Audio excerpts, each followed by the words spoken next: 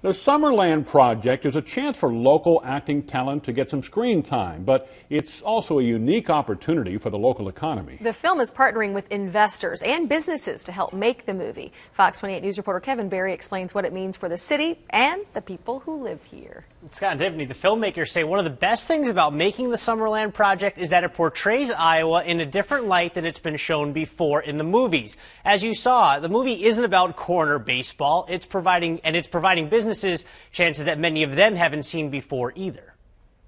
We need to have film back in this community. These opportunities don't come up all the time. They don't, and with state filmmaking credits overcoming years of scandal, filmmakers haven't exactly been flocking to the Hawkeye state, partially because of the costs. But for the Summerland Project, a team of investors coupled with local business partnerships have helped them not only make do, but thrive. And that allows us the capability of making this movie, which doesn't have an Avenger budget, look like something that could. Producers say they have to feed 50 to 60 people all day for weeks, a major cost that Hy-Vee is completely covering. Hey, how are you? Pat McGrath dealerships have donated cars that will both appear in the movie and help carry equipment and actors, expanding their brand. This is going to go all across the country and in no small measure across the world. But that's not even the main reason Gavin McGrath says he's involved. It was more just a community involvement decision.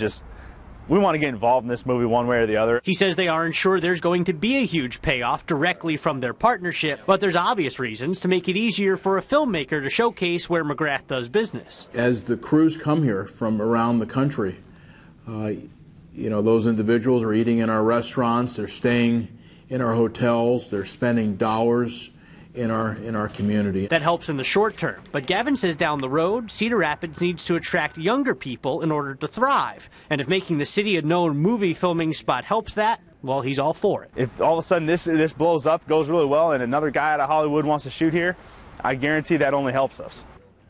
Filmmakers say they don't want this to just be a one-time thing. They're on a mission to prove that filmmaking in Iowa can work and that investing in it can pay off. Kevin Barry, Fox 28 News.